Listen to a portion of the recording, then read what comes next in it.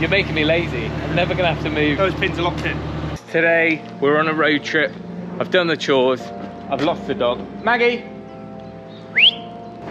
Come on. Right, Maggie's got a couple of hours in the caravan until Joe gets back, while we hit the motorway and go up north.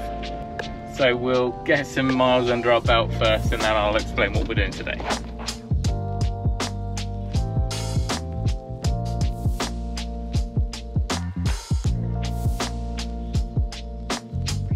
Blacktrac. Now, Blacktrac are the company who we've bought all of our tractor implements from, and they of course are the ones who are supplying our tractor on loan at the moment as well. Now, they've been watching me struggle, or at least push the limits of the tractor with moving things around, bulky things, heavy things, and they think they have got a solution. So they've invited me up today to have a play on something new, and maybe even look at getting one on the farm soon. Here we go.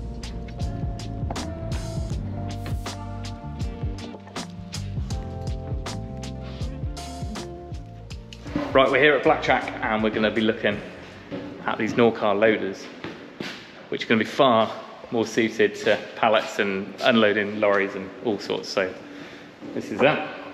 What's the difference in that and a mini telehandler? Mini telehandler is just a different weight as well. Okay. Weight on the ground. Yeah. The way that obviously this steers, this turns, which we'll show you outside, turns in the middle. Okay, like a dumper. Yes. On that central pin there. Yeah.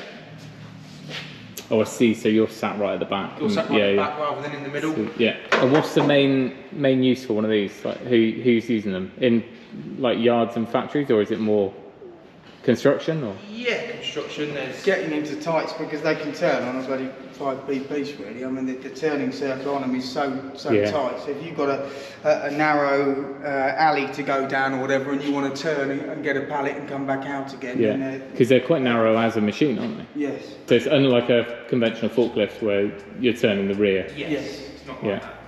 Okay. A lot of sort of horse places where they're in and out of narrow stables. Yeah. Again. Oh, because you could put a muck bucket on the front. Yeah. Yeah. They're very easy to use. We had one of these at my place I used to work for getting in. We just had a tow ball on the front for getting in and out and picking up the trailers, but you'd have trailers here and trailers there. Yeah. And you just go in, put the tow ball underneath and pull the trailer out into position, and they're perfect for that. Yeah, yeah. Feel like a helicopter pilot in there. Yeah. The main two you would be using are that's your boom out, that's your boom in. Yeah. And these two operate your hydraulics on the front. So if you had like a grab or something, yeah, that's what your buttons here, and that would do. What attachments would you put on one of these? There's a list of about 200. Oh, is there? That's your hydraulic port just there. Yeah. You can do hydraulic grabs, hydraulic baler squeezers, like say your post knockers, okay, hydraulic driven hedge cutters. And what is the engine? Kubota 370 diesel. That is an actual bale. No, it is an actual bale. No, I noticed up at the NEC that they have inflatable ones to do all the demos. These are the counterweights. Oh, I see, yeah. And that's your toe, ball, and a pin. We're going to take one of these outside, or we've got another one outside, and see it in person and see what it can do. What are these for? These are buckets. For? Bigger vans, or multi-beat Norcar. Just bigger. Oh, I see, same bracket. Yeah. Oh, they're huge. What's the bale grab? Is that for a tractor? Or? That can be tractor or the Norcars, basically hydraulically. So this is, out of the ones we saw inside, this is the middle one? Middle one, yes. Yeah. That's compact, isn't it, when you see the arm in? Yeah.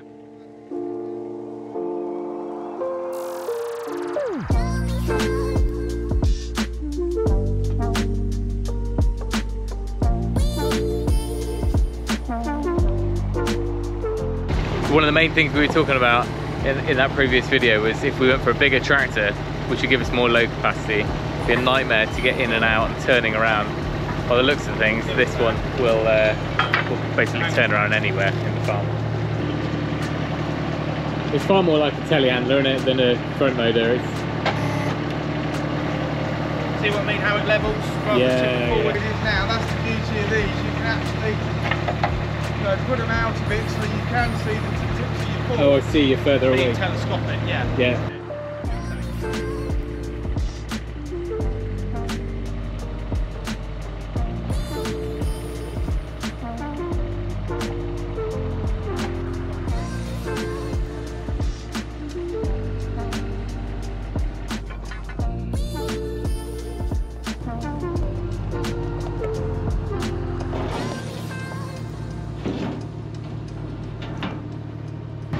Giles tilts right back.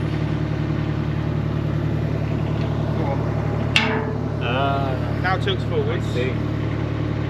You're making me lazy. I'm never going to have to move. Those pins are locked in. Yeah, I see. So the only thing you have to do when taking the swapping between things, the only thing you have to do manually to release that. Yeah. It's quite a good capacity as well. Yeah. We've got a bunch of gravel and stuff being delivered soon, so that'll get right in. You can drive right into it and then use your boom as well to get it proper.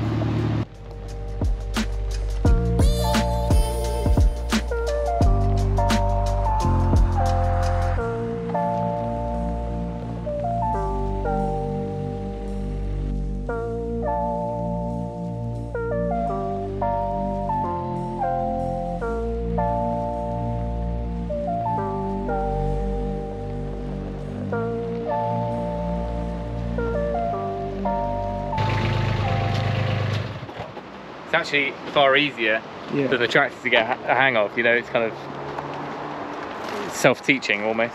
Yeah.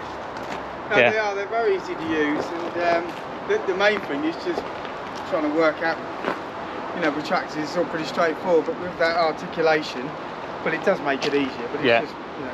And a lot of like forestry boys as well have the big timber grabs on them, because if they're going in a telehandler in a forest, one is a lot bigger and two weighs a lot more. Yeah. And you can weave in and out of trees in one of these. In the arb and the forestry, that's where the steel panels come into, rather than fiberglass. If you are in confined spaces with trees and... And what's this? Lunchbox or? Lunchbox.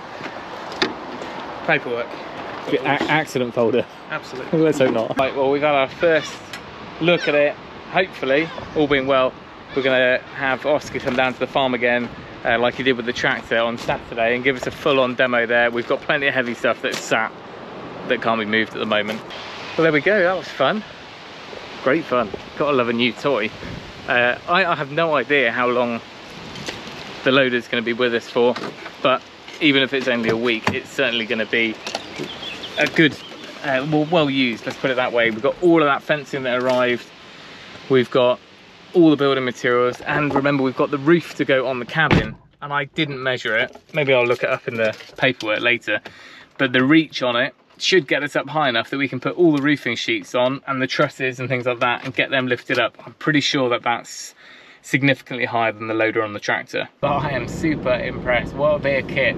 We are being completely spoiled. Never did I think that we'd be getting the opportunities we're getting at the moment. I'm really grateful for people like blacktrac, but without them we'd either be pooting around on an ancient tractor that was temperamental, and we certainly wouldn't have the ability to do a lot of the stuff we're doing. But you know, it's going to be I don't want to overuse the word game changer, but certainly having a loader like that in and around both the farm side of things but also the construction is going to be a big game changer for us, and mean that we can safely load and unload things. We've obviously got our flatbed trailer now, so it means that when we get things picked up, which can obviously be lifted on with a forklift at the other end normally, if it's a supplier or if it's something we've bought privately from another farm, they've normally got a telehandler kicking around, so they can load it on, and then we've now got the ability to transport and unload the other end, which is just mind-boggling. I never thought we'd have these sort of toys at our disposal. Please do bear in mind that we always put a lot of thought into anyone that we ever mention on the channel.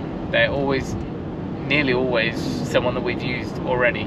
That might have been as a one-off, or it might have been for many years before we actually start promoting them, which is why, with a little bit of regret, we've always turned down different tool manufacturers. I've always had Bosch kit, and I think everyone but Bosch has offered to sponsor the channel and send us gazillions of power tools. But I'm trying to stick to my guns. Maybe one day there'll be a reason to get a second set of tools, perhaps when we start the main house build. But for now, the last thing I want to do is start replacing tools that I already have, which I love, and majority of the time work just fine. But anyway, right, I'm going to leave it there because I need fuel and I need a sandwich. Thank you for watching. Remember, if you can, do it yourself, and we'll see you next time.